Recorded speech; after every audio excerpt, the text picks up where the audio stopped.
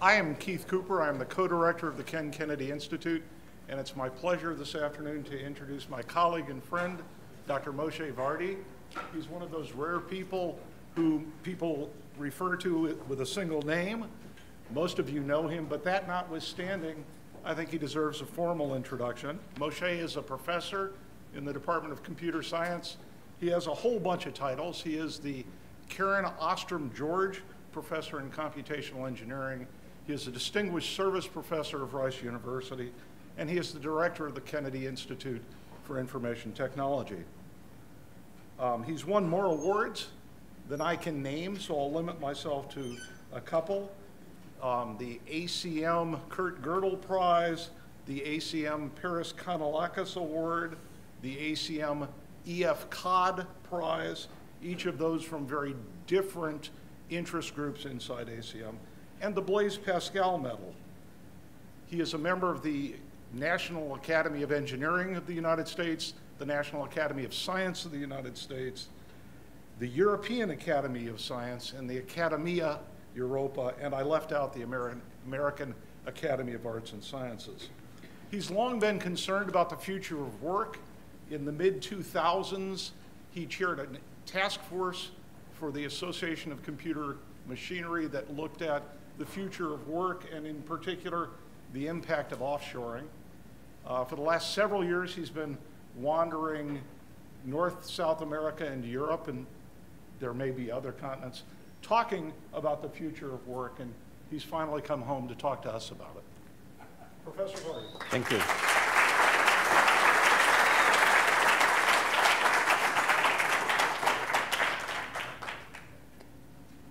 Thank you, Keith, for the kind words. Thank you all for coming here. So just before I get into the subject matter, I want to start with a bit of more personal introduction. So I spent most of my scholarly life working in the deep guts of theoretical computer science, publishing papers, looking at citations. About 10 years ago, I did chair a study about software offshoring, and the conclusion was nothing to worry about. So I kind of put the chapter to rest and go back to writing papers. And then something happened about 5 years ago, and that kind of led to a shift of in my career, and it led to things like that. So this happened after my father passed away, and as far as my father was concerned, originally I was supposed to be a rabbi, and theoretical computer scientist was second best. I'm not sure how he would feel about this headline. So we will go back and try to be something that my father will be proud of. So what happened? Let me tell you the story of AI. Let me go back and to the middle of the 20th century. So I'm sure many of you have heard of Alan Turing. This is a sculpture in Bletchley Park of Alan Turing, who died exactly in the year that, just 3 weeks, in fact, before I was born. He died, most ostensibly committed suicide. In 1950, Alan Turing wrote one of the most cited papers in philosophy, Computer Machinery and Intelligence. The paper is mostly famous for the so-called Turing test or imitation test. And you can see here a picture from the movie. The movie is mostly fiction. But the paper was a philosophical analysis about the possibility of intelligent machines. And Turing was an optimist. He wrote in the paper, towards the end of the paper, he writes, I believe that at the end of the century, the use of words and generally educated opinions will have altered so much that one will be able to speak of machine thinking without expecting to be contradicted. Well, you know, here we are. It's past the end of the century. This laptop thinking, I think most of us would say, no, not really. It's not really thinking. So maybe we can say Turing was too much of an optimist, even though his philosophical analysis is still sharp and compelling today. And in fact, this early optimism was characteristic of the early pioneers in artificial intelligence, Simon and Newell in 1958, saying, OK, we have 10 years to solve the chess problem. They didn't. Minsky in 67, you know, give us another 25 years, we'll solve this problem. They quite didn't. So for many years, people thought of AI as a field that overpromises and underdelivers. So when I was a graduate student, people talk about the AI winter. In particular, it means that progress is slow, and more worrisome, funding is tight. This is the big thing. Funding was tight. And then another decade passed, and there was a big hype about something called the Japanese fifth generation, whatever it was, and another decade of dearth of research funding. And many people start to write off AI. And then things start turning around. In 1997, I was already at Rice, and I was invited by IBM. I came from IBM. IBM invited me to go to New York City and watch the tournament, watch the IBM Deep Blue playing against Kasparov. And I watched the first game. And in the first game, Deep Blue won. And I came to the conclusion, I'm sorry, Kasparov won the first game. And I came to the conclusion, well, computer will win, but the time has not come yet. And I'm here, I'm in New York, and I left my wife in Houston. So I'm not going to wait for the second game. I'll fly back to Houston. And so I flew back to Houston. And the second game was, the first game, Kasparov was white. The second game, Deep Blue was white. And Kasparov planned for that and laid a brilliant ambush. And Deep Blue did not fall into that trap. And he Deep Blue played such a brilliant game that Kasparov was convinced that there is a team of chess players conspiring against him. He couldn't believe this was done by a machine. And so psychologically, he really lost the contest in the second game. He never recovered from that. Today, your phone can play world-class chess. I mean, nobody today thinks of computers playing against humans, trying seriously to play against computers. 2011, I told you that there was something happened in 2011. Again, IBM developed something called Watson. Today, you hear about IBM become a marketing slogan, Watson, Watson, Watson, Watson. But Watson won in Jeopardy, defeating the two greatest Jeopardy champions, Brad Rutter and Ken Jennings, by a significant margin. And that seems really genuinely much more intelligent because chess was very clear, just brute force search. This was understanding, knowing history, understanding social culture.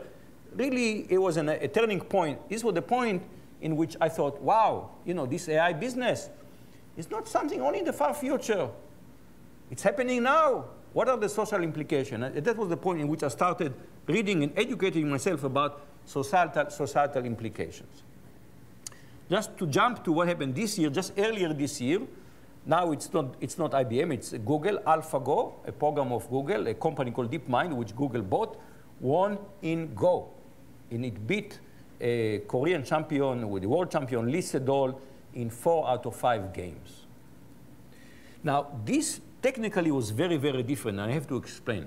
So how do you win in chess? So there is something we call the game tree. Consider the initial configuration. Then there are various moves that the first player, the white, can take. And then there are moves that black can respond. And then there are moves that white can respond. That gives you a tree. The tree goes very, very fast. Okay? It becomes humongous. It becomes astronomically large. And one of the innovation in IBM, then how deep you can look into the game. If you can look 10 moves ahead into a game, this is more than any human players can do. So this is really brute force search was the way IBM won in chess. But in AlphaGo, so Go is a simpler game, but there are more configurations. As a result, the number of configurations is even much larger than it is in chess. There's no way to do a deep search into the tree. So in addition to tree search techniques, AlphaGo used what we call a search space reduction techniques. And what did it do? First of all, it digested all Go games that have ever been published. A few 100,000 games have been published. Then it started playing against itself, and it played about 30 million games against itself. Learning from this which positions are good, which configurations are good, which moves are good. Learning is something, using a technique called deep learning. In a sense, AlphaGo developed intuition to how to play Go well. And what do I mean by intuition? A good player makes a move not by saying, well, I follow this sequence of rules. You just have a feeling to what's the right way to move in this case. And AlphaGo developed this kind of intuition. Now, what's significant about this, that 50 years ago, a philosopher, Michael Polanyi, wrote something that became known as the Polanyi's paradox. And it's expressed an objection to why he said, why AI is going to be impossible. Why will it be impossible? He said there are many things that we know how to do, but we cannot explain how we do that. Think of, some years ago, I tried to teach an adult to ride bicycle. And I said, it's very easy. All you have to do, sit on the seat and pedal. Look, I do that. It's very easy. Go ahead, do it. And I realized that I could not explain how I balance myself on the bike. You just do it. And so the thought Polanyi was saying, how are we ever going to write a program to do things that we cannot explain how to do? And now these techniques of deep learning give us an answer. You don't have to have rules. All you have to do is keep trying and learning what are the things that work out using these deep learning techniques. And in fact, people have been trying to automate driving now for roughly for the past 10 years. About a decade ago, DARPA launched a so-called the Grand Challenge, which is autonomous driving in Death Valley. And in 2004, no car was able to do it more than about 7 miles before it would just go into a ditch, it would collapse, it would turn over, something would happen. But they all learned from it. And by 2005, a Stanford car went 139 miles in unrehearsed desert trail. And it was such a success that 2 years later, DARPA did it again, now in an urban area. And again, a CMU car this time was able to go 55 miles with no accident, no traffic violation. And so it became clear already then that automating driving is something that's about to happen. And now everybody knows about the Google car, right? This is the nice thing about interesting about the car. This is a car without a driving wheel, right? An automated car does not need a driving wheel. In fact, the people here can only sit in the back. And so in the Bay Area, you can go and you see these Google cars kind of driving around. Now, to put it in context, I'm going to go back and give kind of what we call macro history, big things. We have several transportation revolutions in human history. The first one is about 7,000 years ago. One of the biggest human inventions, we invented the wheel. Think what would life look like without a wheel? We would not be able to build the pyramids if we didn't have the wheels to transport these big boulders, these big pieces of rock and stone. And then it took us almost a couple of thousand years, so 1,500 years, and then we domesticated the horse, probably somewhere in the steppes of Asia. And for a long, long time, if you didn't walk on your legs, you rode on a horse. And the Mongol Empire went all the way from the Pacific Ocean all the way practically to Europe, and they just did it on a horseback. And that invention stood, think about it, from roughly from 3,500 BC. There was no significant change in transportation until about about 200 years ago, when steam power gave us a steam locomotive. And that was a huge, huge, huge change. I mean, if you look specifically in this country, you cannot imagine the United States as a continental country without being able to go between the East Coast and the West Coast by train. Therefore, the transcontinental railway was such an important thing in tying together the country into one country. And then about 100 years after that, we had the Ford Model T. Now, it's not the first automobile, but it's the first automobile that becomes a mass product sold to people in the middle class. And the Ford Model T gave us this, and this, and this. In my opinion, the automobile is the most significant industrial product of the 20th century. So, of course, we have lots of computer scientists, electrical engineers, and they will say, no, it was the transistor, the integrated circuits. Forget about it. It's the automobile. The automobile, first of all, shaped the way the country looks. The way the country looks was shaped by the automobile. It gave rise to a mighty American industry. Today, we think of the car industry as it has-beens, and we forget how 50 years ago, this was American industry. And I would say even more. If you know how to make cars, you can make trucks and tanks, and you can win World War II. You cannot imagine winning World War II if we don't have the industrial infrastructure that started by making cars. And there was a whole car culture. I mean, cars symbolize adulthood and freedom. And even when people imagine science fiction, they could imagine science fiction without the car. This is the car El Choro from Mad Max. The even dystopian future had the car in it in one way or another. But the automobile did not come without cost. So if you want to think, for example, we talked today a lot today about climate change and global warming. Well, it started here in Texas, not too far from here, but a couple of hours from here in Spindletop, Texas, 1901, the Lucas Gusher. Lucas was the engineer, and you can see the Lucas Gusher. And so a few years later, Ford has to decide what is the source of energy for the Model T. It should be steam, electricity, coal, and the answer at that point became clear. It should be gasoline. And now, by now, gasoline mostly is consumed by automobiles. But perhaps even more significant is every year about 1.25 million people die from car crashes. In fact, we just learn to accept it as this is the cost of doing business, so to speak. This is what life is. Life is people die from car accident. But it's a huge cost. And in fact, one of the reasons today we don't call them car crashes, we call them car accidents. This was really a marketing term by the car industry to get us more accepting of the concept that people die in droves by cars every year. And they mostly affect people in the middle tier of life. In fact, if you're between 15 and 29, your biggest risk is car crashes. I travel to Israel quite often, and people ask me, aren't you worried when going to Israel? I said, of course I'm worried. They drive like maniacs. The property damage is estimated more than $500 billion a year. This is a huge, huge, huge societal cost. And now we might have a technology to address maybe not all accidents, but at least the big bulk of car accidents. In fact, Ralph Nader became famous where in 1965 he published this book, Unsafe at Any Speed. And he essentially blamed the American car industry, the producing for unsafe cars.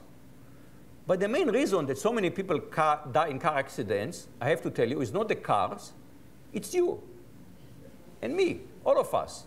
Because we're really terrible drivers. This is the bad news.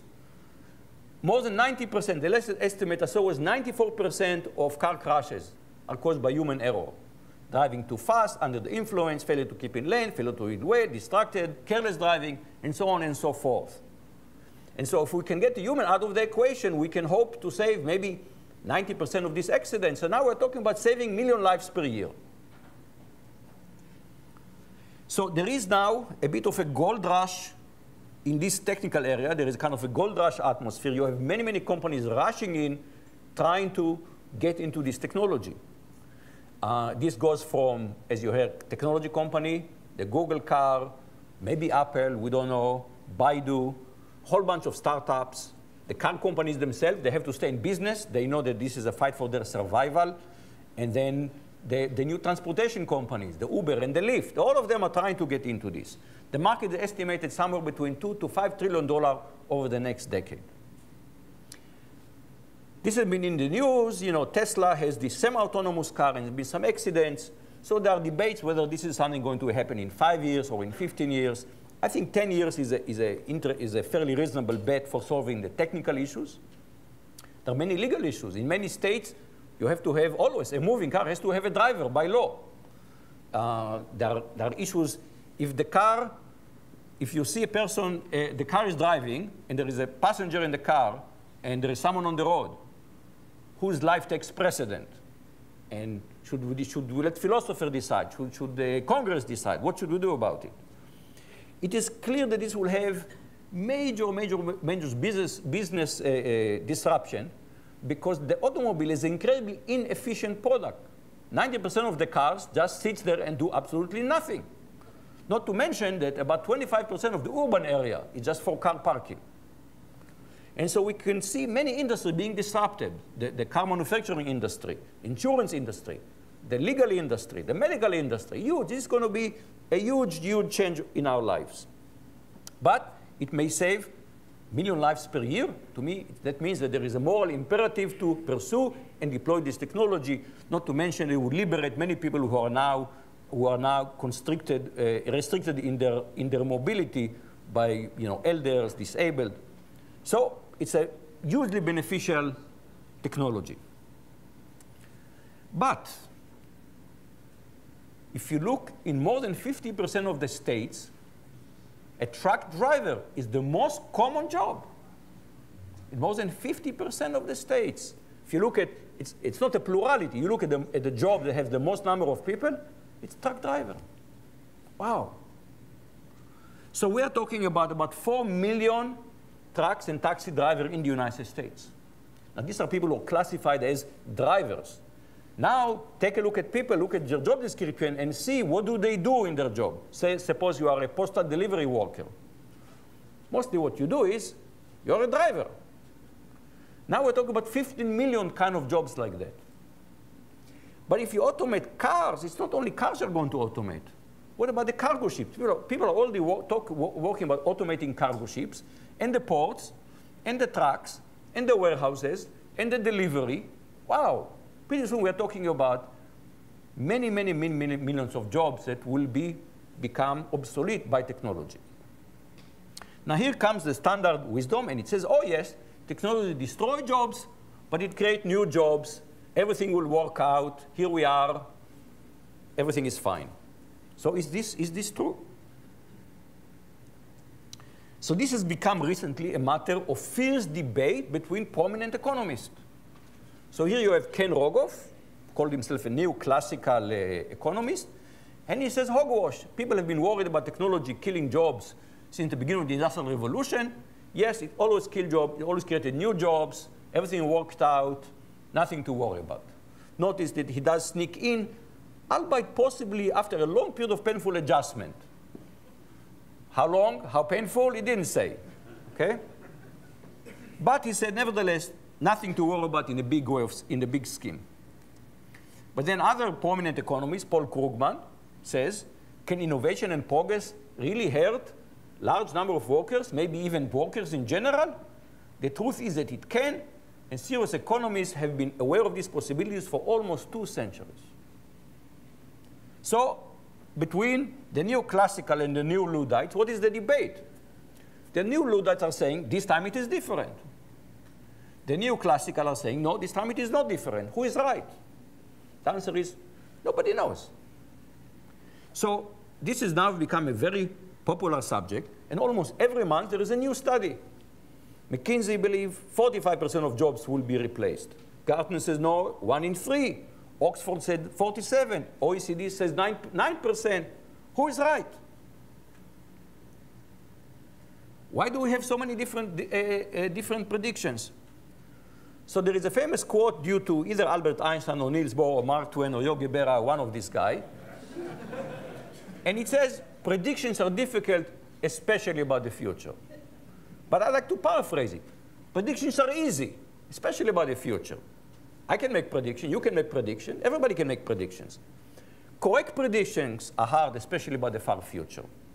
So the answer is, we really don't know. The future is inherently unknown. So who is right among all these studies? Who is right here?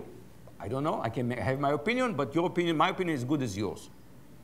So what I said, instead of looking at the future, why don't we look at the past? Let's look at the past. How can we look at the past?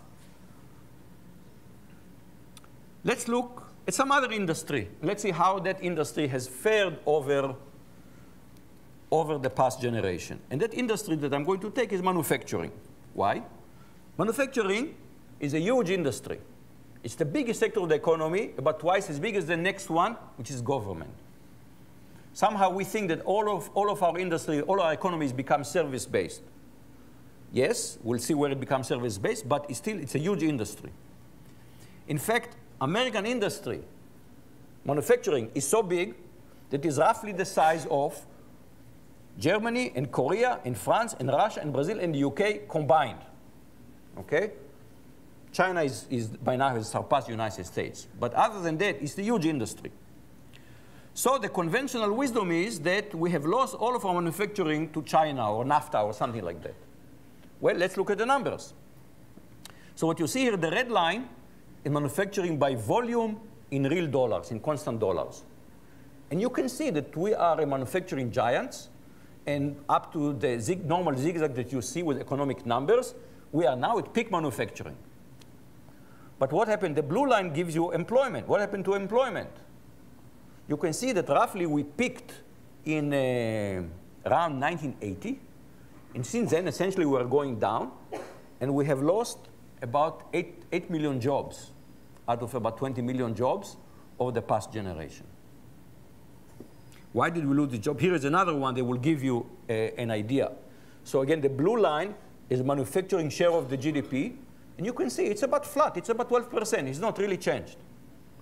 But if you look at the manufacturing employment share, it used to be about 25%, and it is now below 10%. So manufacturing used to be a huge employer, and is becoming a smaller and smaller employer. And what is driving this? The obvious things, productivity. We have simply become much, much more productive in manufacturing. Just over the last 20 years, manufacturing productivity has doubled. So it's not surprising that we need fewer people to do that. In fact, here is a nice photograph of the Tesla Model S factory floor. Beautiful, shiny factory floor. There is something you don't see here. Not a single person. Why? They're not needed. In fact, this is an old joke in GM. And the joke was at some point they will only need a man and a dog. The dog to make sure that the man does not touch the machines, and the man to feed the dog.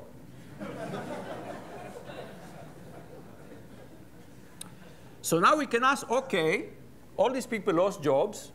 So how did they do? So again, new classical economics will tell us, well, they found other jobs. Let's see how well they did. Let's see how they fared.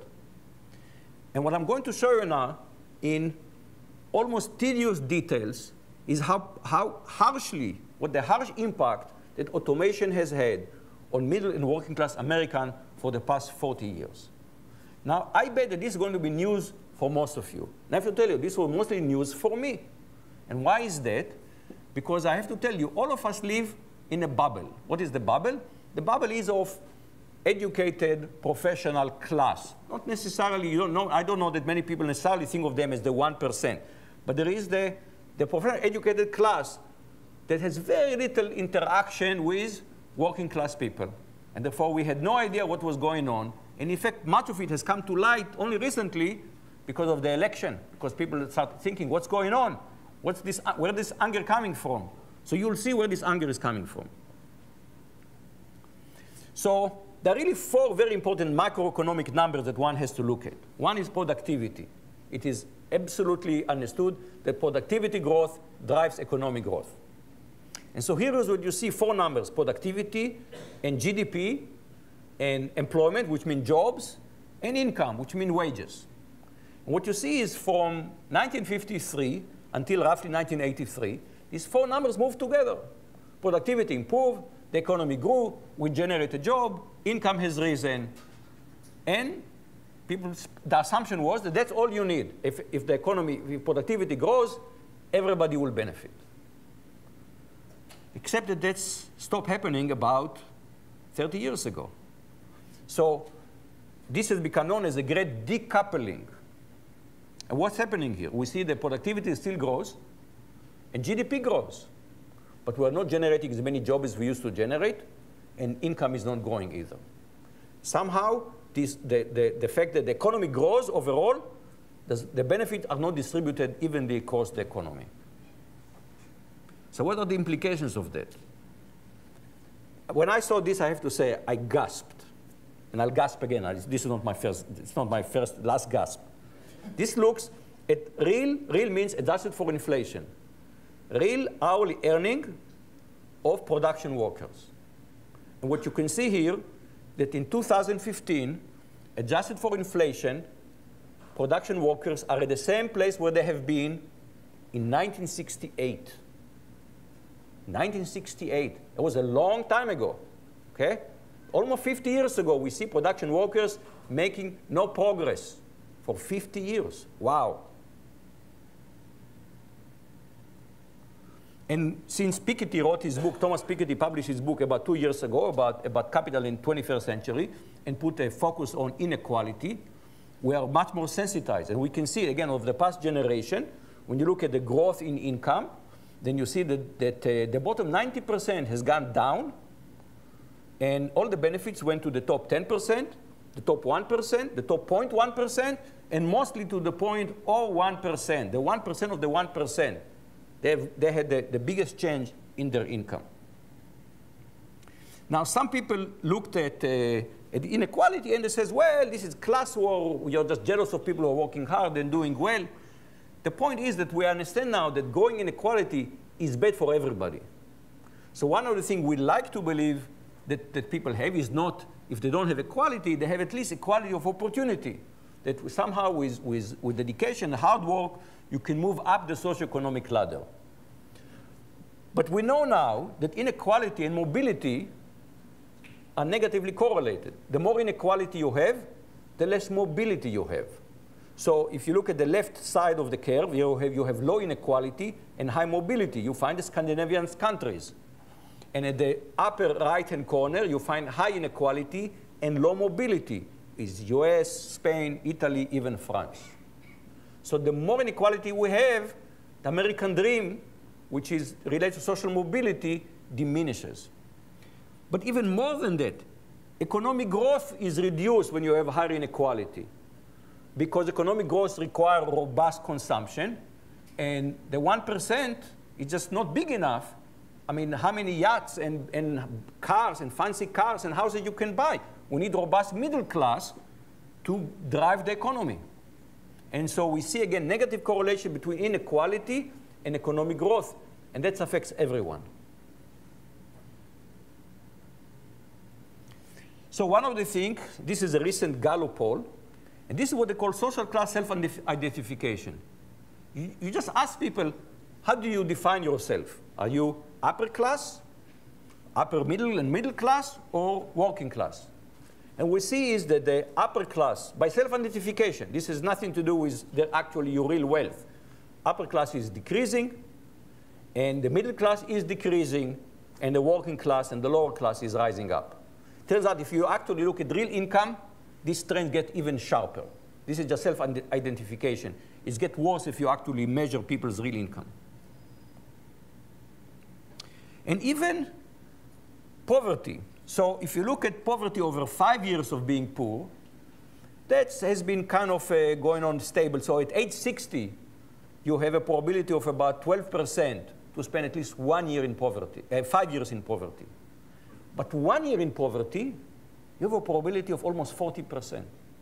By age 60, 40% of the people will have at least 1 year that they will be officially poor. And the extent of it has become clearer just in the past year, just 2 surveys. You ask people, if you have a sudden expense, unexpected expense of $400, can you cope with it? 47% of the people says, nope, I don't have the reserves. I don't know, I'll have to go to my family. I don't know what I'll do if I have $400. You raise it to $1,000 unexpected expense. 2/3 of the people cannot cope with it. Now think about it, $1,000, it means that your transmission of your car breaks down, and you need your car to get to a job. And if you lose your car, you lose your job. And you don't have any means of coming up with $1,000 to fix to replace your transmission. Now here is another place where I gasp. This is my second gap, there will be one more. This is what's called labor force participation. So what is labor force participation?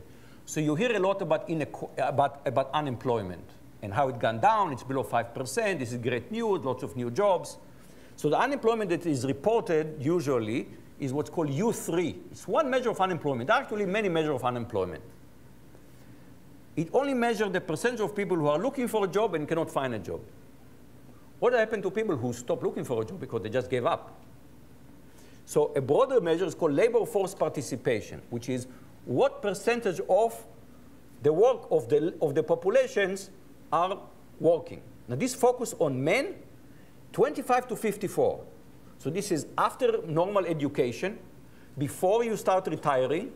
These are the people who are supposed to be the backbone of the country. In fact, if you go back to 1960, 97% of them used to work. This is what men used to do.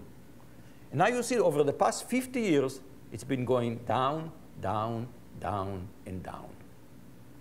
Now, if I showed you population as a whole, it would be more mixed. Why? Because in 1960, women entered the workforce, and they went up. Women are also going down now. But for men, it's just very, very clear trend, and that's why you focus on what's called prime age, so you can take education out, and you can take retirement out. And this is now a huge topic. What happened? What's happening here? Why are these men not working? In fact, Larry Summers recently said, let's do a linear regression and project it. And he says if we, right now, 1 in 8 men is out of the workforce, if this trend continue, in about 35 years, we'll have 1 in 4 men will not be working. Now, this is even more brutal if you look further by education. If you take at people, for example, without college education, this becomes even steeper. And even other measures, the labor share of the GDP, of the national income, that was used to be around 50%, and people thought it's an economic law, it should be at about 50%. And it's not. It's been going down. More and more of the economy is capital and profits rather than wages. So what's going on? Okay, so this is a whole bunch of data just to show you, and part of it explain to you why there's a lot of frustration in the country with the economy. But in a nutshell, what's happening is what they call job polarization. So you look at the jobs, and you can put them what's called the skill spectrum. And roughly, it has to do by how much we pay people to do this job, from very low end to very high end. And this shows the change in employment, the creation of job, according to the skill level. And what you see here, that on the right-hand side, at the high end, we're generating jobs. And at the very low end, which is very low skill, we're also generating jobs. So where are we losing jobs? In the middle of the skill spectrum. Why is that? Because job at the very high end, we may want to automate them because we're paying these people high salaries, but they're very difficult to automate. We thought of sending a robot to give my talk, and we decided it's still too challenging to do that. At the very low end, it's actually difficult to automate. Think of, imagine you want to build a robot that would bus tables in a restaurant.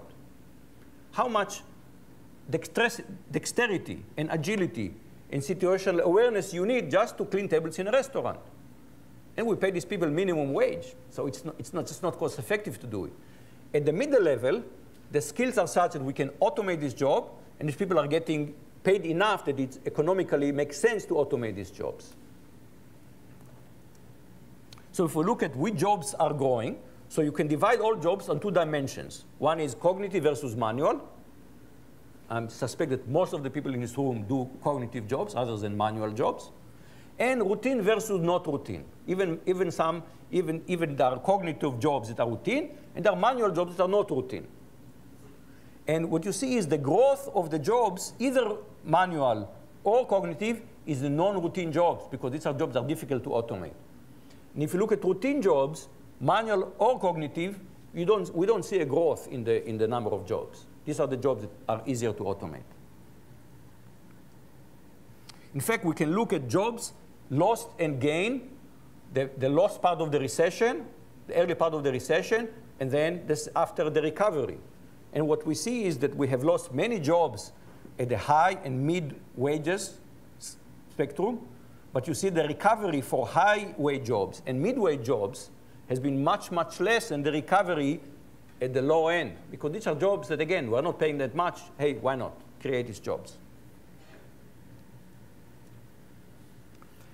And education is a huge distinguisher here. If you look at the real hourly wages for people with advanced degrees, that means post-baccalaureate degrees, they are seeing their wages grow. People with college education see their wages grow.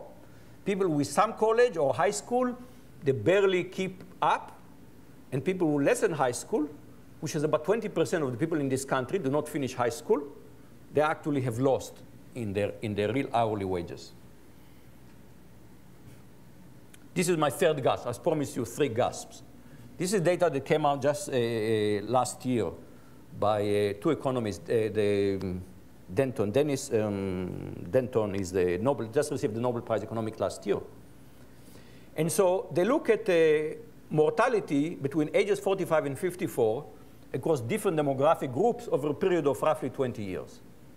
And what you expect to see is that anywhere in the world, healthcare generally gets better. And therefore, mortality drops. These are people, think about it, 45 to 54 is a kind of mid-age to N+. But unless you have disease, you expect healthcare to get better and better. And this is true in any countries, in different demographic groups. There's one exception, and this is US white. And if you zoom in, you see that this is US white without college education. And when you ask what are they dying from, they're dying from suicide, and now everybody understands there is opioid epidemic in this country, and where it's happening among working class white people. And the Washington Post did voting district by voting district and found an eerie correlation. It's a correlation, it's not causation. But Donald Trump performed the best where you see more middle-aged white people dying. Obviously, it's not the people who are dying who are voting for Trump, but the reason that people die, which is, again, drug abuse and suicide, indicates a deep level of misery that seems to be correlated, at least, with voting for Donald Trump. And in fact, when I look at this data, I'm reminded of a quote that some people may recognize. All that is solid melts into air. All that is holy is profaned. And man is at last compelled to face with sober senses his real conditions of life and his relations with his kind. Anybody? Marx and Engels, the manifesto of the Communist Party. So we are seeing things that seem to be very similar to what was going on in the middle of the 19th century when the Industrial Revolution was kicking into very high gear. Now, there is a big difference between data and correlation and causation. What is causing this? There are many different theories. Many things happen in the economy. We changed tax law. We had financialization. We have globalization. Is automation a major factor here? It's clearly not the sole factor. So the answer is this is still very much the subject of debate.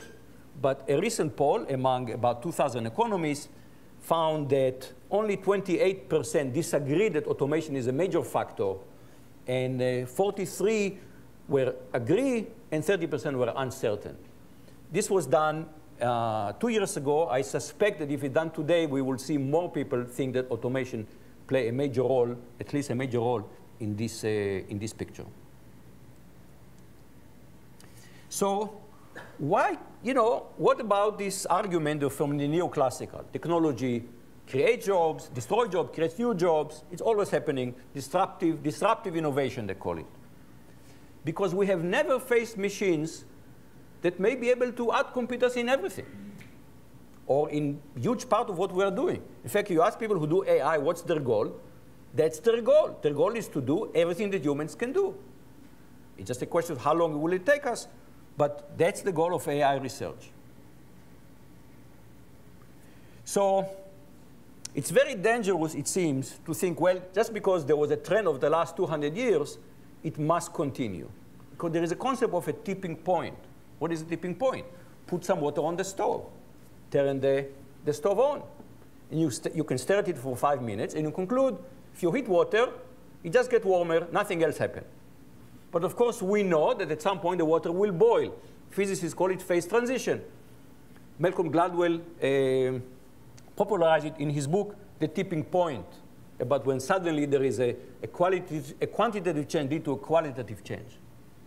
In fact, the best example of the tipping point is the Industrial Revolution.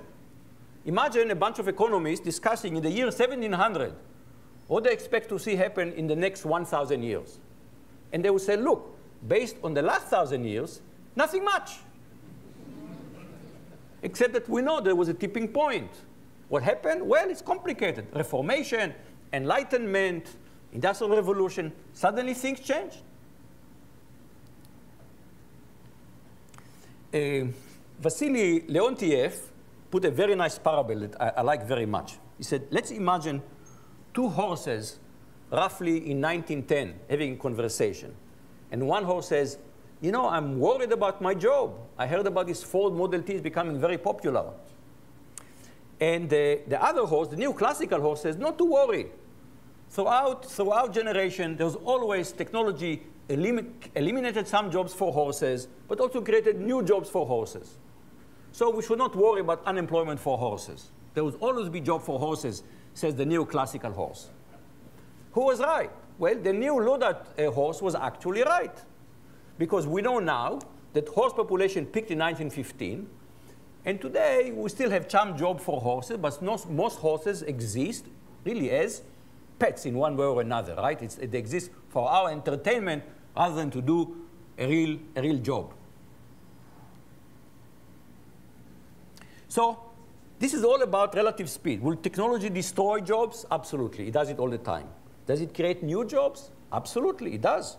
But will it do it in enough quantity and fast enough to avoid major societal disruption?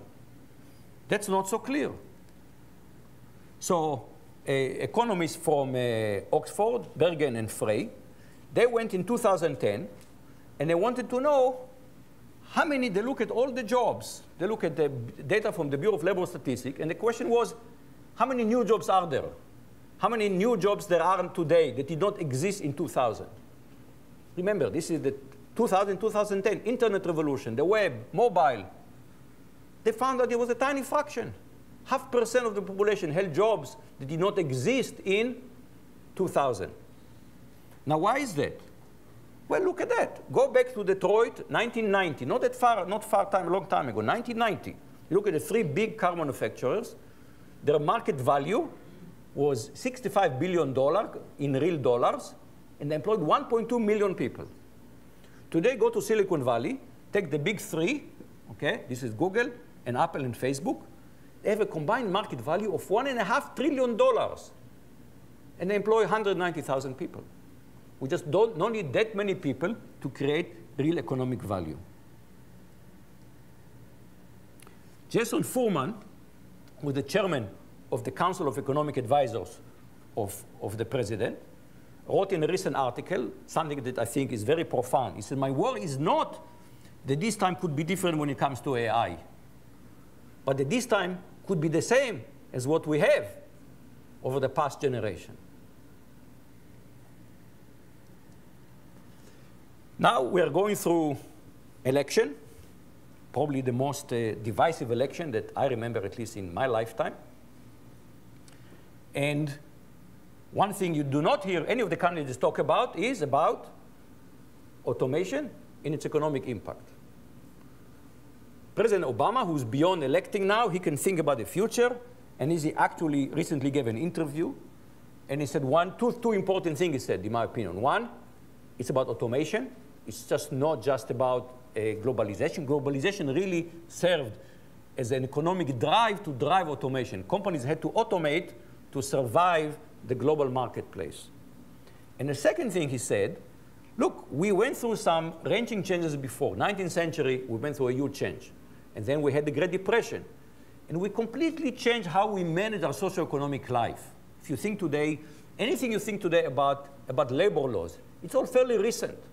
You know, as far as, you know, if you just, I never watched, but I read about Downton Abbey, and there you have people are called indentured servants.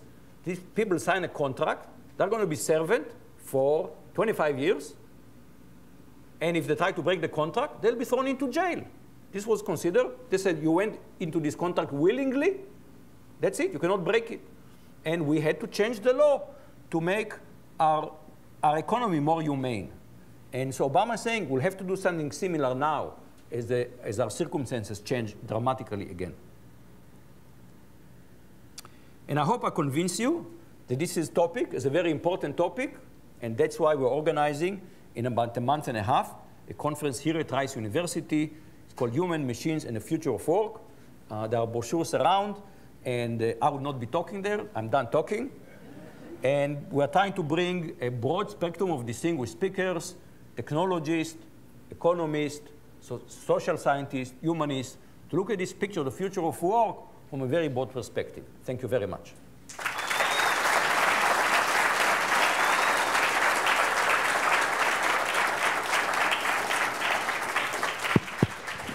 We'll have room for a few questions, so give signal. There's a microphone on this side, microphone here, so let me know. Moshe, thank you. That was wonderful and enormously convincing. So my question is, okay, what human beings need to matter. They need to have something to do that that gets them up in the morning, makes them feel like they're making a contribution.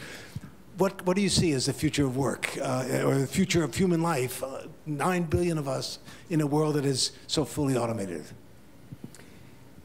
While he's answering, put your hand up so we can get you a microphone while you wait. So what I try to do in this talk is really to convince people, Houston, we have a problem. And I shy away from time to discuss solutions. Because as soon as you go into solutions, the devil is in the details. It's hard to find solution everybody agrees on. I mean, you know, it's first good, I think, to focus on just discussing, is there a problem? If you accepted that automation will be a major disruption, at least to the labor markets, then you need to think about two sides of the picture. One is the economic side, okay? We live in a world where most of us, the vast majority of us, we have to work for a living. Okay, you want to live, you have to work. And that's how we structure our life. And if you fall out of it, I mean, you have miserable existence. There are people who are not working, but they have miserable existence. And how do we address that aspect? And this is, I think, what Obama is referring to is the social compact. And there are different discussions. In fact, yesterday, it was, the day before yesterday, on Tuesday, I find myself as a speaker in a conference called Staffing World. Okay? Staffing World. What is Staffing World? Staffing World is the meeting of the American Staffing Association. So what is Staffing Association? These are all the HR people in a big sense, and they're starting to worry now, what's going to happen to work, what happened to us? And so we had another speaker to talk about various policy alternatives. And the one that is most discussed is something called a UBI, Universal Basic Income, which is a very old proposal that goes back, in fact, to people like Milton Friedman. And recently, Charles Murray, again, tried to revive it. The idea is to replace all kind of federal benefits, federal and state benefits, by one program. Everybody gets a monthly check, which is enough for basic existence, okay? And so the reason this probably originated on the right was they hate the nanny state.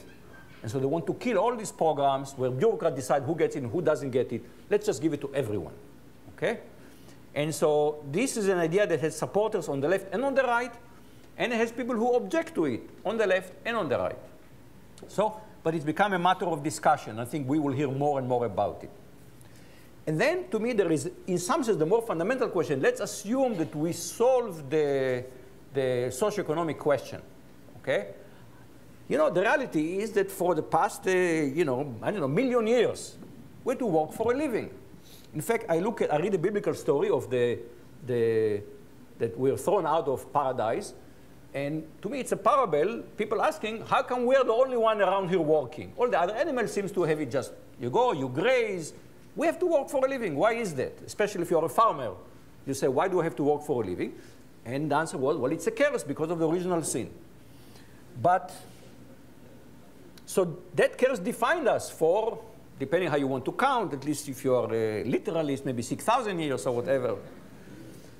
But even if you look at the biblical stories, Adam and Eve ate from the fruit of knowledge. In the long run, they outsmarted God. So the curse was, right, in sorrow you shall give birth, in the sweat of thy brow you shall eat. So by now we have epidural, so, you know, giving birth is not as painful. And finally, we even figure out how we're not going to have to walk. And the question is, I think it's a profound philosophical questions and sociological questions. What do people do when they don't have to work? And I think I don't have an answer to that. I think this is a huge question. It goes back to, to Socrates. What is the meaning of good life? Very deep questions. Moshe, there are two questions I have. What is the effect of population and what is? Population. Different countries have different rates of population growth. For example, I'm originally from India. Indian population has grown by leaps and bounds. And if you look at the wealth, those countries are, growing in GDP and so on. At the same time, if you look to the West, the bulge that we talk of, 35 years or so in India and other places are growing, whereas in the West, it's actually going up. More and more aged people are there. What do you think the effect of this has on all this, actually? So Rodney Brooks is a well-known roboticist at MIT. And he says, we need all these robots to take care of the elderly people.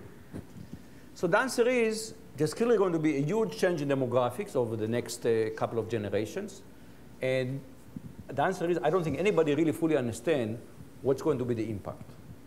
I mean, one of the things people are looking, for example, in Japan, that now for about 20 years, 25 years, I think, had very lackluster growth, almost no growth. And why is that? And some people say it's because of aging.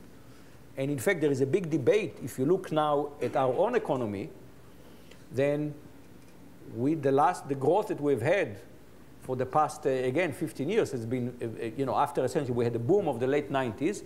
Since then, it's begin very, very mild. Productivity is not growing as fast as it used to grow.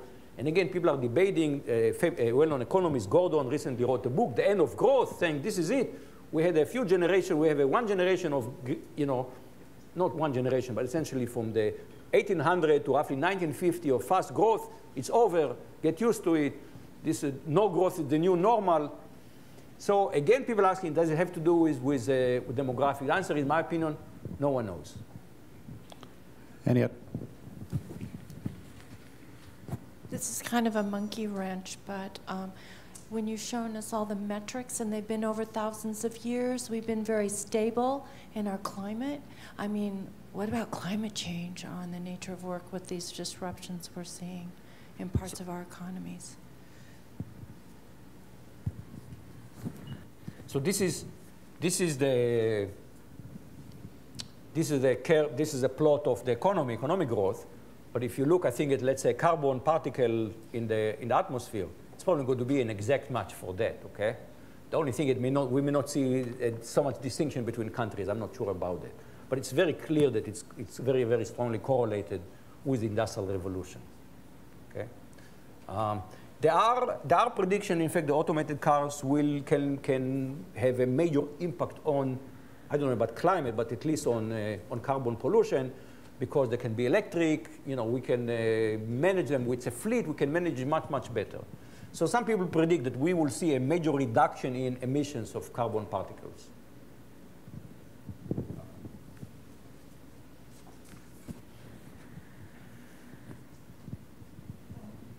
Do you think that we can maintain a democratic society with this change in what's going on?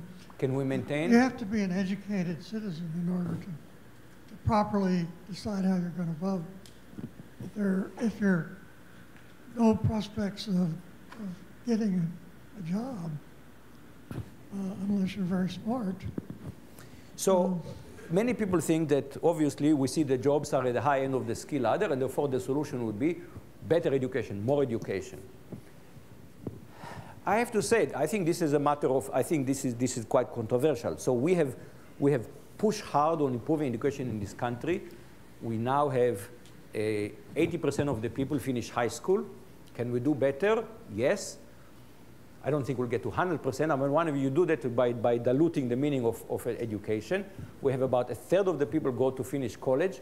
Can we make this much higher? So let me just give you an example. Suppose that we decide that to really get a good job in the economy of the future, you need a PhD.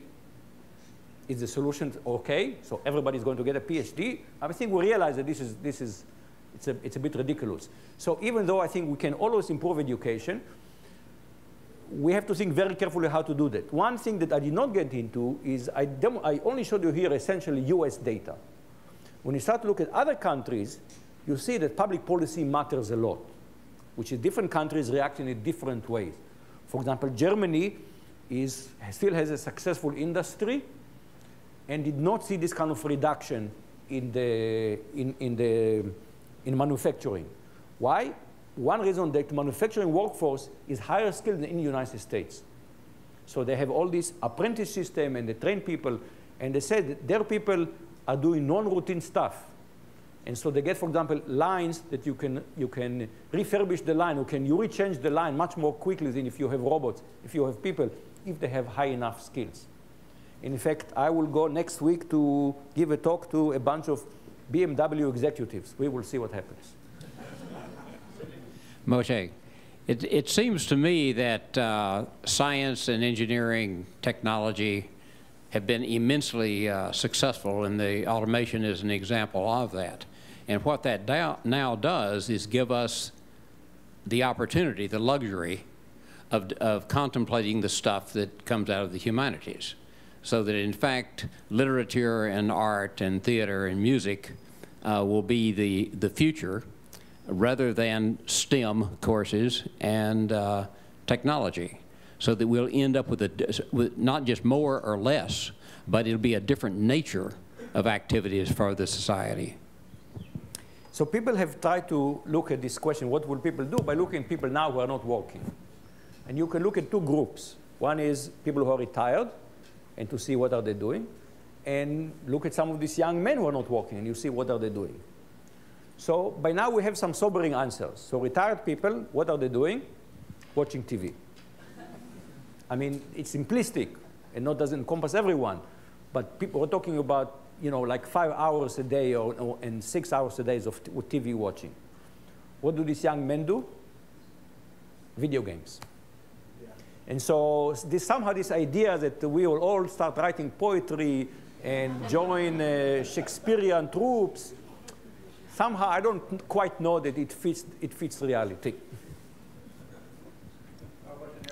One of the slides you showed, it was notable that the 4 least unequal societies were all the Scandinavian countries, all 4 of them, all the way over on the left. And they are countries that have what you might call more planned societies compared with ours and maybe the northwestern European or the Western European countries. So could you give some impression of what you think? And I guess what I'm groping for is the possibility that in countries where there is more attention given to quality of life through public planning, which I think is a fair description of those countries, does this have an impact on?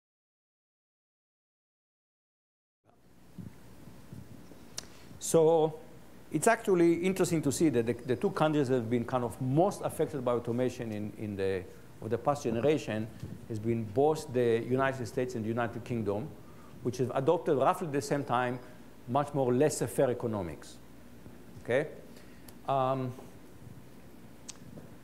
You know, other countries have less of a problem with being more pragmatic and trying to say, okay, what works? What policy works? And if it works, then it's a good policy. If it doesn't work, then it's a bad policy, and measure it more by consequences than by ideology. Okay? And we have become very ideological in this country. So instead of, you know, you can look at healthcare as an example where instead of trying to figure out something that works, it's become incredibly ideological and impossible to experiment and try things and see what works and what doesn't work. Okay? So now we have to be very careful because you cannot necessarily, a policy that works in one country may not necessarily transfer to another country. I mean, we have a much more diverse population than Denmark, for example. And even these countries, partly because of immigration, they are becoming more diverse. And certain set of shared values that used to be there may not exist anymore. They'll have to figure out how to deal with it. But this is rather striking. This distinction is rather striking. Yeah. We have a question over here. One more after that. Get your hand up, and if not, we'll close out. Yeah, so during the Great Depression, a lot of jobs were lost, and the government had to step in with programs like the public jobs programs like Works Progress Administration, Civilian Conservation Corps, and so on. Given the number of technological changes that might be happening sort of over the next few decades, I was just wondering if you've heard in recent months, are policymakers looking, let's say, to maybe modernize these programs just in case there happens to be a major dislocation in jobs in the future?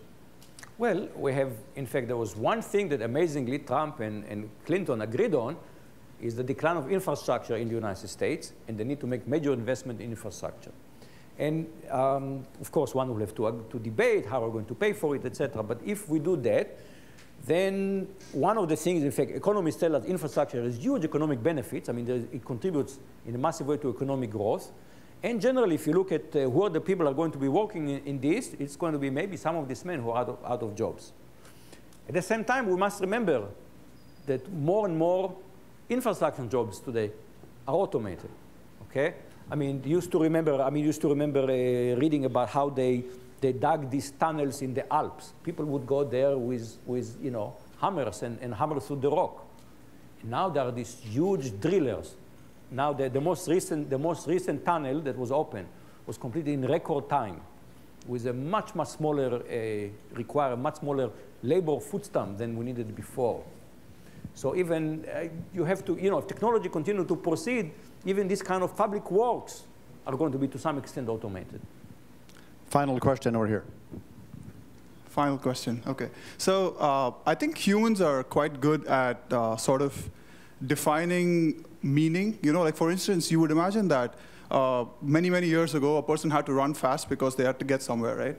But then if that was the only reason, then athletics would be completely meaningless now. When we still like have attached meaning towards good athletes, right? Like good strength trainers and things like that, because we're like, okay, we're going to define that this is a valuable thing to pursue, and we're all going to say, put accolades on people who do well. So maybe this is the sort of future, right, where we say, okay, if you can write something beautiful, then you're good. Like, you don't need money. We have like everybody has money, and yeah.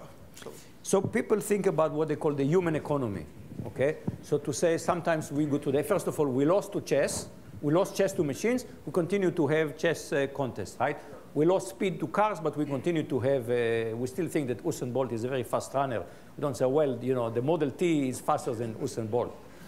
And so, and in fact, we buy various handmade stuff, and it has some emotional value for us. So people talk about there will be some growth of a human economy in these things. You know, it's possible. The answer is, you know, is not that, you know, if you ask me, some people ask me, are you a pessimist or an optimist? And I'm a second generation Holocaust survivor. And it means that on one hand, I must be supremely pessimist because of the sheer loss in my family. It's just astounding. But here I am. And so I must be also supremely optimist. So I'm a short-term pessimist and a long-term optimist. Thank you very much. Thank you.